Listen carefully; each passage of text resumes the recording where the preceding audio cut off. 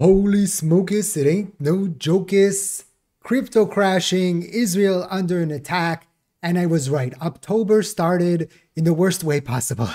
Hello, beautiful people. Shalom, moneymakers. So about 15-20 minutes ago, we got a massive barrage of missiles towards Israel. The worst thing was our son's friend was at the house at a play date, and so we had to go with 4 boys into the bomb shelter. It wasn't a fun experience. But it's over. We heard a lot of explosions, I think like 30, 40, 50 maybe explosions. And now we're waiting for the second wave. So far, crypto has reacted, and we have seen Bitcoin drop, Shiba Inu drop. It's kind of reminding me of last time that this happened. If you remember, when the Iran sent the missiles, and we saw the drop off and the markets crashed. And it was the 13th, I think, of April, right? It was this day here. And the markets crashed, and then, well, they came back up. So from that kind of point here, I'm not that, scared about the crypto drop here. More about, my well-being. But I said I have a little bit of time now between barrages, right? They say it's going to be in another hour. So I said, okay, I have a little bit of time to update you guys and say so far so good. We're okay. We'll see what happens here. The crypto market, of course, not liking this, and Shiba Inu dropping here 10%, coming back a little bit, but continuing to drop. It's down already. Shiba Inu here from the high. Let's see how much Shiba Inu is down. About 26% in the last few days. When it's funny, when we just got in a little bit of greed, things like this happen. And that's why, I always tell you, October is supposed to be good, but geopolitical things, news, black swan events, things like that can always have an effect on what's going on. That's why, I talk about our partner Margex, and we talk about how you can defend yourself in situations like this. And when the market's selling off, if you had a position on the short, then you would have been, made some money off of that. Would have been quote unquote insured a little bit. But there might be soon opportunities to go the other way. Hopefully there's not I'm just listening to hear if there's another siren, just to hear if we have to stop for a second. But it's going to be very interesting to see what happens with the crypto markets. How fast will they recover? Because this really has nothing to do with the crypto market, right? You can see here, by the way, these are falling in open areas, right? So this is in the desert, and it's probably just falling in open areas. Okay, I have to stop again because I'm getting another warning on my phone that I have to go back into the bomb shelter. So we'll continue later. Okay, I'm back. It actually just said that I can go out of the bomb shelter. That was the alert. So it's not a great situation, and we have this attack here. But for crypto, wait, I have it. I'll open up. I sent it to myself. It was funny because crypto was falling and gold was popping, right? And you can see here, right? Crypto was dropping and gold was popping, right? And so it's an interesting scenario. People always talk about, well, Bitcoin is the, hedge on your portfolio, but we've talked about this before, that Bitcoin is not a hedge because people don't buy it as a hedge, right?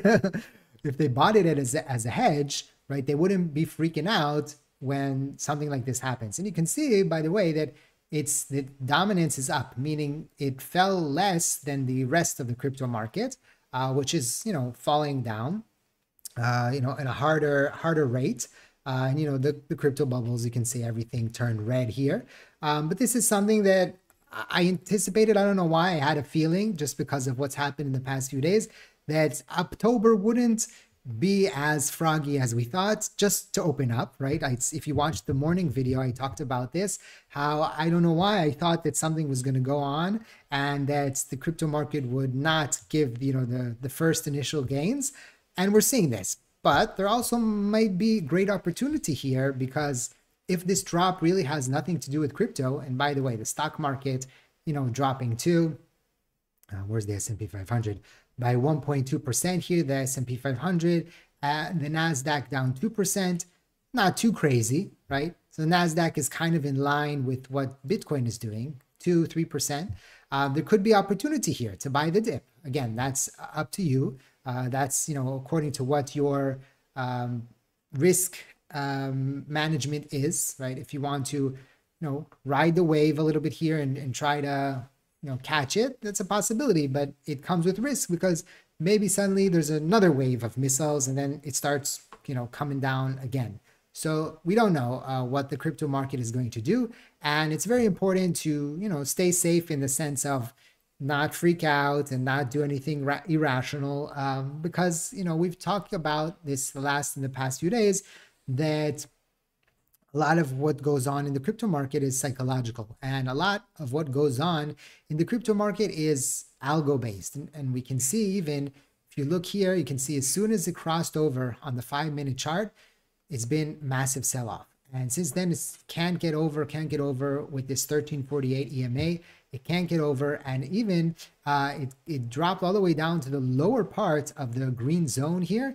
And Shiba Inu, again, there are probably a lot of shorts. Let's look at the liquidation. How much liquidation? I'm sure there was a lot of liquidations because there was a lot of loading up for October. $500 million, right? So $483 million were liquidated. Biggest was a Bitcoin position on Binance, $12.66 million. So you can see even in the last hour, 39 or 40 million on Bitcoin, others, and Ethereum. If we go back 12 hours, it's 100 million on Bitcoin, others 86 and 74 on Ethereum. So big liquidations here. But you can see, where is there SHIB? No. Shiba Inu is not even in the top 20 of liquidations. So it's a lot of sell-off. It's a lot of algo selling. And, this is just part of the journey, part of the game. Like I told you, when things go up, I don't get too excited. And when things go down, I don't get too freaked out, just from a price action point of view.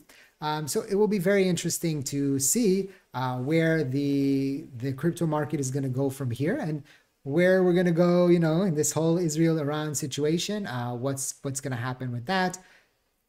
Will Israel retaliate? Will that crash the market again?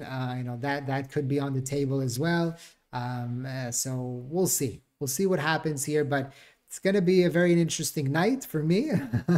And it's going to be a very interesting couple of days here, a week for the crypto market.